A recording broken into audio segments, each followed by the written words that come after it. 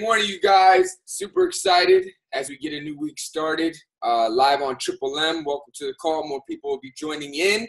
And if you're watching on the recording, welcome as well. My name is Aubrey. We're going to have Roxy here in a second, and we're excited as we get this week started with a great video. This week, we're going to be listening to Tony Robbins. Tony Robbins is a world-renowned speaker. Roxy and I have actually been to one of his seminars called Unleash the Power Within. This thing was 4 days, 50 hours. This thing was ridiculous. 10,000 people in one room. I'm going to tell you, the first day we got there like 11:30, got into the building at about 1:30 because the lines were crazy. Didn't get out of there till like 1:30 a.m., 2 a.m. after we walked on hot coals, burning coals. It was crazy. And but also one of the most amazing experiences of my life. You know, there were days where I was like, you know, I'm on Herbalife, like a lot of you guys are, and we have a lot of energy. But there was days and I was like, how am I going to get through this day? Like straight up, Tony doesn't even take breaks. He would be up there for 10 hours, 11 hours straight. He's a monster. But he knows how the human is created and operates. Every 20 or 30 minutes, he would amp up the energy like a concert, re-explode us, and then bring us back into absorbing information. Like so many things from that event, Tony changed my life just through videos alone. That event was next level. That's the guy who's about to be sharing with you guys his top 10 rules for success. So you want to take notes. I got my notes out. And if you're on the call, we're going to take some insights. Either hopefully you can share live. If not, put it in the chat thread. And super excited to get started as we listen to Tony Robbins' top 10 rules for success. Without further ado, here he is.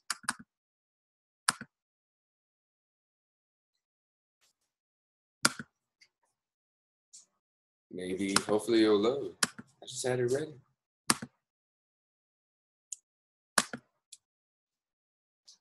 A little bit of technical difficulties. Hold up, let me reset it. It was loaded. Dang, they messed me up. Here we go. Today is the day. Oh, look, creepy gloves for my feet. When I was a kid, there was a handle. Sorry about this, face. guys. This is nice. And does it come with California King? Getting a roid rage. Hemorrhoid. These are the worst, right? I'm gonna buy them. Boom.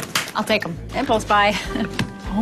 Presenting the American Express Blue Cash Everyday Card with cashback on purchases. It's all happening. And no annual fee. There we go. Cashback on purchases backed by the service and security of American Express. Adds value. They want you to supply them more information. Self-help author. He became well known from his infomercials and self-help books. In 2013, Forbes estimated his net worth to be $480 million. He's Tony Robbins, and here are his top 10 rules for success. Ultimately, if you're going to have lasting change in anything, you're really talking about just raising your standards. I mean, I always tell people, if you want to know how to change your life, I give it to you in 3 words, boring as it sounds: raise your standards. And what does that mean? Corny as it sounds. Raise your standards. Oh, thank you for the breakthrough thought, Tony.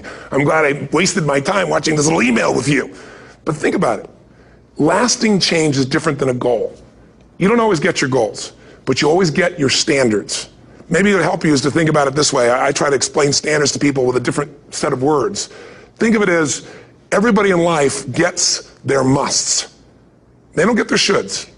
Like, think about it. Most people have a list of shoulds, don't they? Don't you have a list of the shoulds, things you should do, you should follow through on?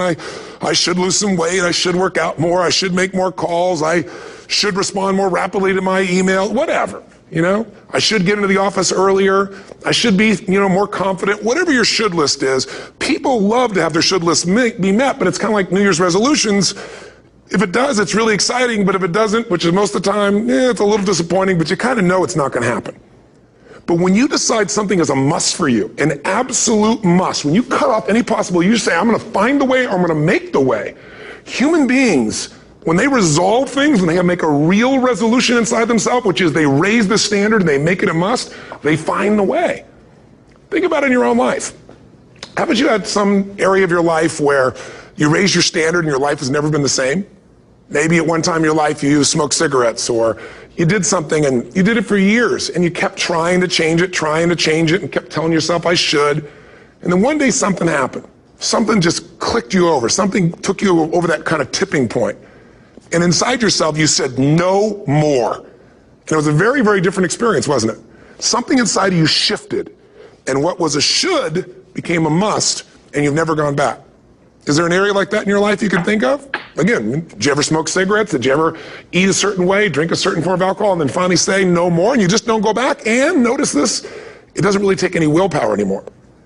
Because somewhere when we make this click, when we make something a must, we attach ourselves to it. It becomes part of our identity. And one thing I've learned in the last, 33 years of working with people from now over 100 countries, 4 million people, is human beings absolutely follow through on who they believe they are.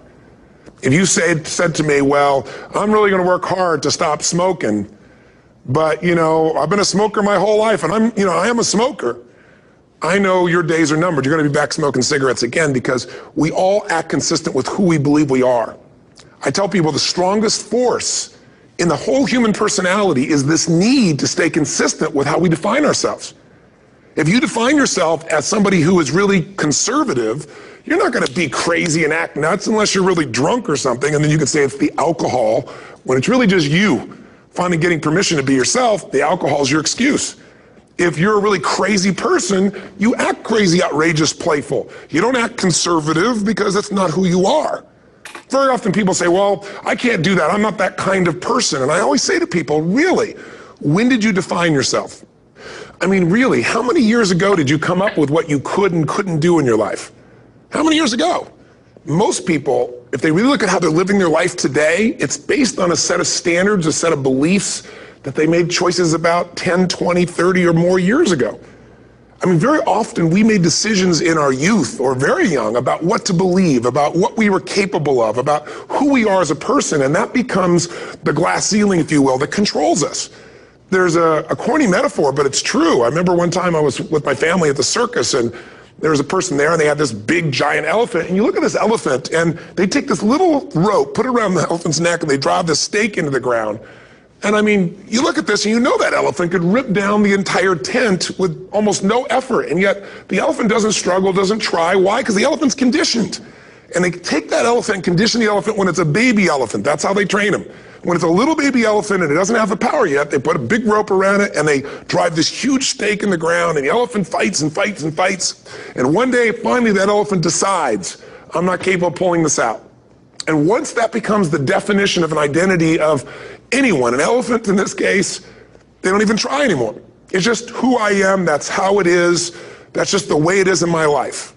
I'd like to ask you to take a look at any place you've got a limitation and ask yourself, when did I decide to accept that limitation? And you may not even see it as a limitation, you might see it as just that's who I am.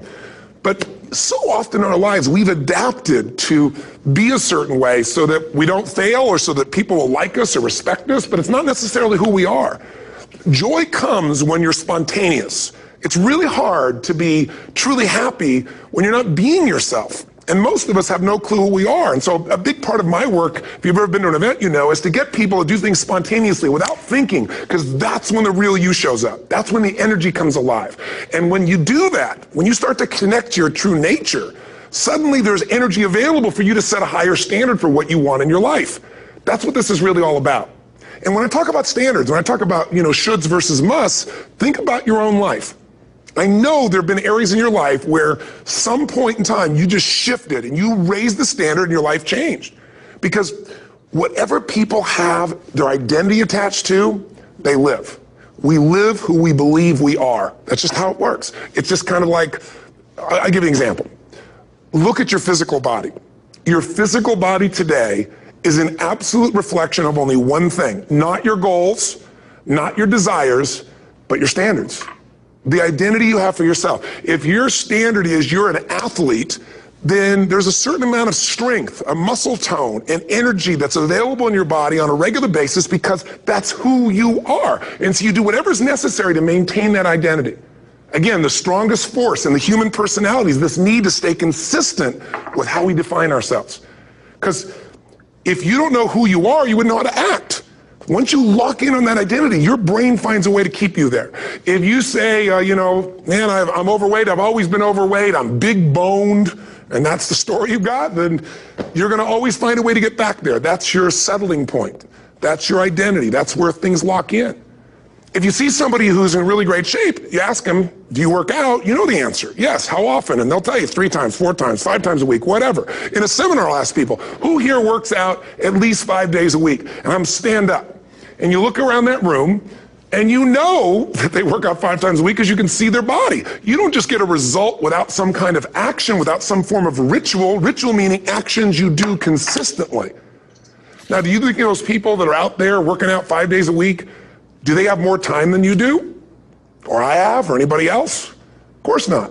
Is their life less busy? Of course not. It's just a must for them. They must work out that way, and they've made that turn and their life's changed.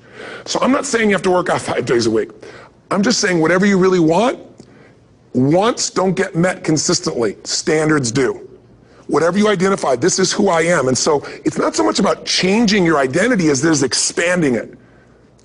Deciding that, instead of your goals to lose 10 pounds, which is not compelling, what if your vision was to get back to my fighting weight? This year, this month, this next 90 days, I'm going to transform my body. I'm going to take on a new challenge. I'm going to find some technique or strategy, there's a million of them, that can reframe myself where I want to feel younger, stronger, more vibrant than ever before. Here's my reasons. Because I want the energy to really make my life work. Because it's tough out there and I want to be stronger than I've ever been before.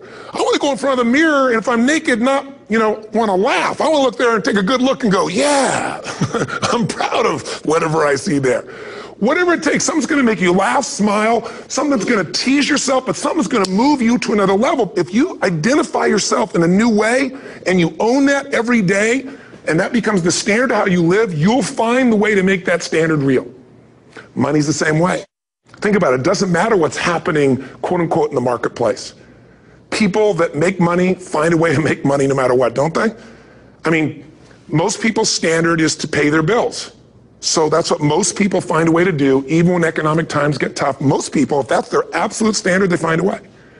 Some people's standard is pay their bills most of the time. And so most of the time they do. Some people's standard is not just to pay their bills, but to take care of their family and maybe even some of their friends. And they find a way. In fact, some people may be in a family where they don't have enough money. They barely have money to pay their bills. They work their guts out. And then somebody, their mother, their father, somebody else, their sister gets ill, and there's not enough money to take care of it. Nobody else has money in the family. They don't either, but they find a way to get that money to take care of their mother or father, don't they? And pay their bills. They never could do it before. Why? The situation made them raise their own standard. And not everybody does that. Somebody else in the family might have money and still not take care of their mother. It all comes down to the inner game, my friends. Changing your life is a change in the inner game. The outside world you can't control, but you have absolute control over this one if you learn the dynamics of what shapes you. And identity is one of those simple, clear, fundamental basics that if you start to shift it, everything else will shift in your life as well. Some people, by the way, have to have more than enough money to do what they want, when they want, where they want, with whomever they want, contribute the way they want. And if that's their must, they find a way. I know that sounds overly simplistic, but it's true. Somebody once said you could take all the money in the world out of the hands of everybody, out of all the wealthy people in the world who are really successful, give it to other people. It wouldn't take too long, those people would have it back in their hands. It's not because they're manipulative, it's because they have a standard. Some are manipulative, don't get me wrong, but they got a standard of what they're going to find a way to make happen. I'm just simply saying to you, take those 3 magic words and live them. Raise your standard. Michael Gerber, the guy that wrote the E-Myth, talks about why so many young businesses fail. And one of the things he says is most people are not really entrepreneurs, but they think that's what they should be. They think that's the sexy thing, that's the most attractive thing, that's the best answer. And what I say to you is, you gotta separate the vehicle from the outcome. What is it that's gonna truly fulfill you? What is it that's gonna give you that extraordinary life?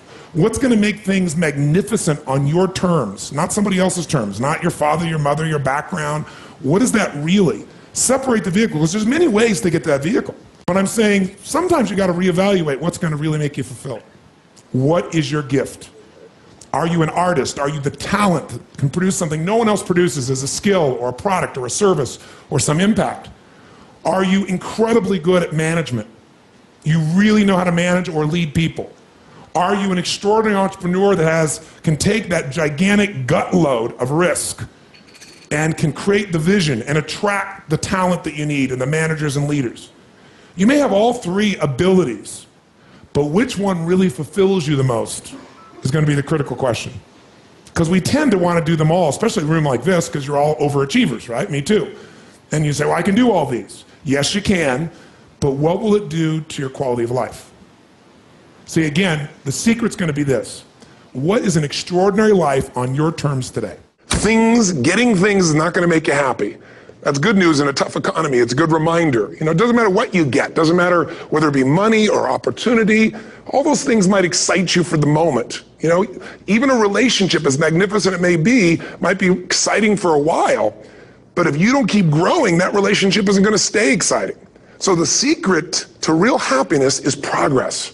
Progress equals happiness. And if we can make progress on a regular basis, we feel alive. And that's why at the beginning of the year, we get this thing like, okay, I can have this fresh start. I could really do what my soul desires. I could expand. I could grow. I could improve. I could change. Or maybe better than change, I could progress. See, think about that. Progress is an aliveness to it, doesn't it? You don't have to work at changing. People say all the time now, well, I'm working on changing. Don't worry about it. You don't have to work on changing. Change is automatic. Your body's going to change whether you want it or not as the years go by. And no matter how hard you work, there's going to be some changes going on there. The economy is going to change no matter what you want it to do. The weather is going to change. Relationships are going to change. Everything in life is always changing. We don't have to work on change. Change is automatic, but progress is not. So if you want to make real progress, then you really got to look at your life in a different way. You got to say, I got to take control of this process and not just hope it's going to work out like people do who make a resolution. Treat people at the end of the relationship like it's the beginning and there won't be an end. And that's not just your intimate relationship. What if your customers, what if you fell in love with your customers, with your clients, more than your product, more than your company? If your entire life was about meeting their needs, if you would do what for your customers and clients, you would do what? If you love your customers and clients, you do anything, guess what? They're going to love you. But most people love their customers and clients as long as they buy from them, do what they want, respond to them. And when they don't, they go, that's the end. You want clients for life, not just customers? Fall in love with them. It's a different focus, isn't it? It's a different meaning. And that creates a different life because you make decisions differently from that place. What does it take to create world-class marketing? What is the unique selling proposition? What is what we call value-added marketing, VAM? Today, most people are sick and tired of advertising because where is it? Everywhere. In fact, I got a question for you. How many of you in this room do not even see banner ads anymore? Literally, it's there, but you don't perceive it. Like your brain literally washes it out. Raise your hand if that's true. Keep your hands nice and high and look around the room right now, and you'll see 98% of the people wash it out. So don't buy them unless you're going to create something really unique. It's a total waste of your money and your time in the world we're in today. Today, what creates marketing is when you don't just market, but you add value to people. You do something, you teach them, you give them an insight, you give something valuable that costs them nothing, and then they look to you as an expert. They look to you as a person that adds value. They want you to supply them more information, more experience, more products, more services. If you made this whole business about meeting your needs. All right, we're going to stop there because we're actually probably going to watch the second half next week because it's actually a longer video. That was fire. Man, I got a bunch of notes. Rox, you want to go first? What you got for us? What's up, you guys? Happy Monday. So some of my takeaways. Man, where did I start? I really loved the very beginning when he was talking about how everyone in life gets their must and not their shoulds. You know, looking back on this, I remember before when I decided to actually take my life somewhere else, it was no longer I should change my life, I should work out, I should. It was more of like, that's it. I'm tired of being where I'm at. And if I continue to do what I've been doing, then I'm continuously going to get the same results. So all of the things that I wanted, it had to become a must. You know, like waking up early, going to the gym. For me, my journey really started when I wanted to get into the best shape of my life. And it was no longer of I should go to the gym, but if you see my pictures, I've completely transformed like my body, but through me transforming my body, it has transitioned into so many areas of my life, you know? So I could really relate to that whenever you want something and you no longer say, I should go to the STS, I should go to the events, I should, like as far as an Herbalife member, and it becomes a must for you, then you start to reap the kind of rewards that you want. And so I thought that was really powerful. And then I also loved how he talked about that we all act consistent with who we believe that we are. And it's so, so true. If in the deepest recesses of your subconscious, you believe that you're not deserving, that you're always going to be broke, that you're going to be a certain type of person, like no matter what you do, you know, and if you're not applying action to change that, then you're continuously going to be stuck in the same position where you've been. Why? Because you don't believe that that's who you are. You know, so I really, really love that because, for instance, for us inside of Herbalife, it's just like we want to reach certain positions. So it's just like, well, who do we get to become in order to be able to achieve those kinds of positions, to be able to be there? Like, who must we become? And once you get clear on that, then you start acting out of that space like you are that person. Because if you believe it, then you'll begin to attract it into your life. So I thought that was really powerful. And then let me see, one more. Last one. I love when he said you don't get a result without consistent action. And action is everything. Consistency is everything. No matter what you want to achieve in your life, like every single day, if you say, hey, I want to become financially free, and you do it maybe for only 2 weeks, 3 weeks, and then you stop, like how are you ever going to be consistently like financially free? If you want a certain type of body, you know, if you want to grow your biceps, you don't just go into the gym and say, hey, I'm only going to do 1 rep and it's going to grow. Like, no, it takes consistent action over and over in order for us to be able to produce the kind of results that we want to get in our life. You know, and a lot of the times I know for me in the past, I used to say, oh, maybe they're just lucky. Like, no, like people that achieve certain things in their life, they've been beating on their craft and working on their craft day in and day out and day in and day out. So those are some of my biggest takeaways. Awesome. Great stuff. Love it. This is a great video. We're going to do part 2 next week on building on top of Roxy's takeaways. I really love the identity one. I really do believe that's so powerful. You know, they said we live who we believe we are. And if you notice, if you ever drinking alcohol or had a friend or family member that's drinking alcohol and then maybe they act differently and they're like, well, the alcohol did it. And you said, no, the alcohol gave you an excuse to be who you really are. I experienced this. I used to be really shy. I didn't talk much. And then in high school, I got introduced to alcohol one time. And then I started like, I never felt that. I was late to alcohol. I didn't try it till like I was 16, 17. I guess kids are trying really early these days. We're going to change that. But I never acted like that because I was so reserved. And it was because really I didn't have any confidence. I was really a late bloomer. And then later in college, I had stopped for a long time because I had some bad experiences. You know, hangovers don't feel good, and I didn't like that feeling. In college late, I got tired of being the DD from always not drinking. So I said, I'm going to drink tonight just so I don't have to drive everybody. I ended up having a good time because I was able to come out of my shell more. It gave me an excuse. But really what it gave me was an excuse to be me where I wasn't confident yet enough in myself to be me. I wasn't confident enough to act the way I normally was. I had to really know people first to be able to act who I really was because I didn't know if people would accept me because I wasn't accepting of myself and I wasn't accepting of who I really was. So I needed all these external things as a crutch to accept and show myself. Now I don't drink hard alcohol. I don't drink alcohol at all. It's been over 3 years when I started Herbalife. So I really love that because what are you? Who are you? He said, who are you really? Who are you really? Like, are you different people around different people? That means that's not you. You know, when everybody's gone and everything's quiet, who are you really? And how connected and intentional and having integrity with who you are really? Because who you are really impacts all of your actions, impacts who you act as, and that creates the results of your life. but you also get to build who you are really through building yourself. So I love that one. One of the things he touched on in there when he was talking about successful people, and I really love this, he said, do you think successful people have more time than you? He said, no, they don't. They just have different musts versus shoulds. You know, I look at successful people in Herbalife, and I'm like, man, they don't have more time than us.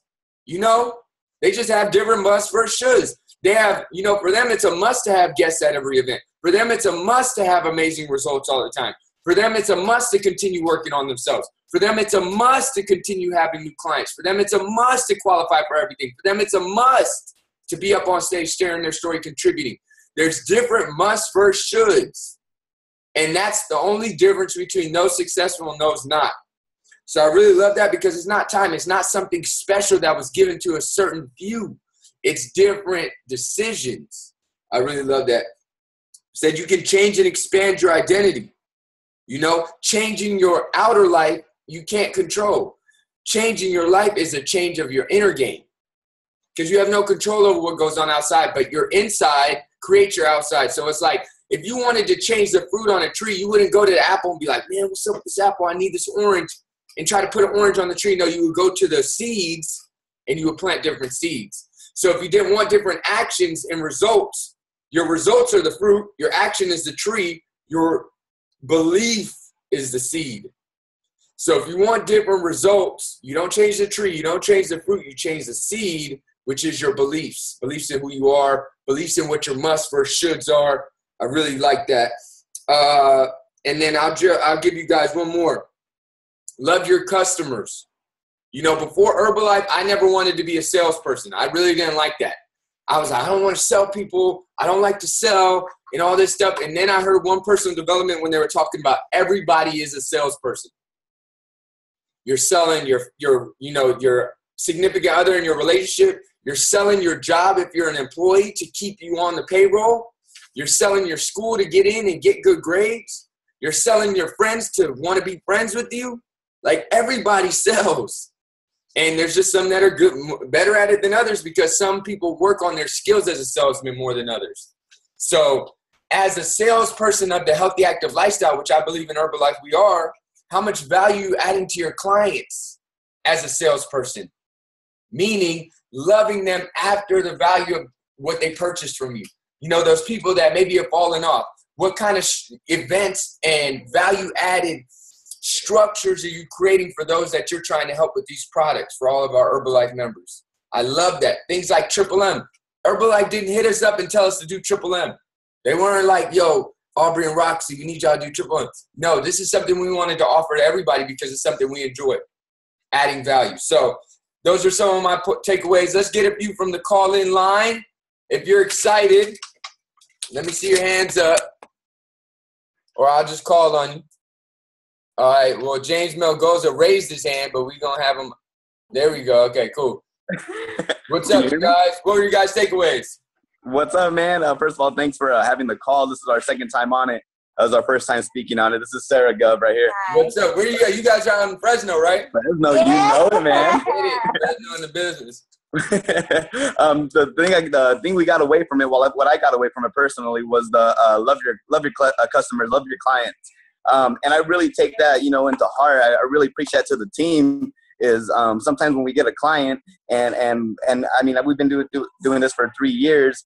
And when they don't purchase or they don't come through, sometimes we kick them to the curb, and I made the mistake before of doing that. And at the end of the day, hey, you're supposed to love everybody for who they are. And same with the team members. I mean, we have world teams, we have, senior consultants, qualified producers, supervisors, and sometimes they hit the cut and sometimes they don't. But at the end of the day, hey, you praise them for what they could do. You love them for who they are. And I really preach, to get to know the person, love the person for who they are, because behind all that, at the end of the day, there's a human being behind a client. There's a human being behind a customer or a member. So, really care about that person. And I really do preach that to the team. And by doing that, I really see the team growing and working harder. And, you know, just Herbalife's a relationship built company. And it's really about building those relationships with everybody. Even if somebody, you know, isn't a return customer, hey, just keep the good relationship with them. Keep the positive vibes with them, because, hey, later on in life, when they do decide to make that change, they remember you. They remember the way you made them feel. So they're going to come back to you. And that's an awesome feeling to have. But that's something that I got away from, you know, from the Tony Robbins. There, anything you want to speak? I think she just Sure. Scooch on over, friend. What I got from Tony Robbins was actually the standards part. Roxy, I love how you emphasize on you gotta build your standard. No matter where you are in life, you gotta keep building and building and building, because at the end of the day, it's not about you. It's about what you're trying to do for yourself, your family, your clients, how you're going to change their lives.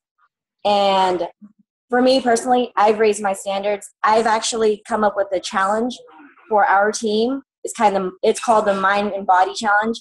I've already started it myself. July 1st to Extravaganza, consistency, determination, dedication. That's all it is. I've raised my standards. I'm more than grateful for what you guys are doing, for everybody that's on this call, because I've been doing this since September, but we've barely hopped on. I was like, this is awesome. It's for everybody. I love it. So thank you. You got it. Awesome. Glad you guys could tune in. One thing for all our Herbalife members, why should they go to Extravaganza? Since I see your band on, shout out to the Extravaganza band. There you go. Why should they go to Extravaganza for all our Herbalife members and future Herbalife members?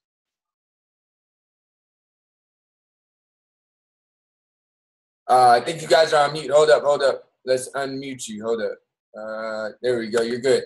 Good to go. Oh, I missed it. Say it again. What for all our future Herbalife members and current Herbalife members, why should they go to Extravaganza? Why are you guys going to Extravaganza? Oh man, why not? I mean, it's the Super Bowl of Herbalife. It's what you have to go to for Herbalife. It's absolutely crazy. It's mind blowing. I remember my first one being in Vegas, and I just went. Yeah, I remember going for the Vegas trip. I mean, that sounded fun, but I got so much out of it, and that totally just changed my whole perspective. Set goals, set my business 6 months, advance my business 6 months. Because honestly, I'll give you a personal experience. Last Extravaganza, I missed it. And that was personal reasons that I missed it, and that set my business back 6 months. So I can't miss another one. Just knowing where I was the year before and missing one, I'm so anxious to get back to it. I remember how fun it is. I remember how much growth you get from it. This is gonna be your first one, huh? This is my first one. I'm excited for it. Awesome. Excited. It's gonna be a blast. Thank you guys so much for sharing. It's going down in a major way. All right, you guys. So now we're going to upload this to YouTube, share with your friends and family. Every Monday, you know we're here.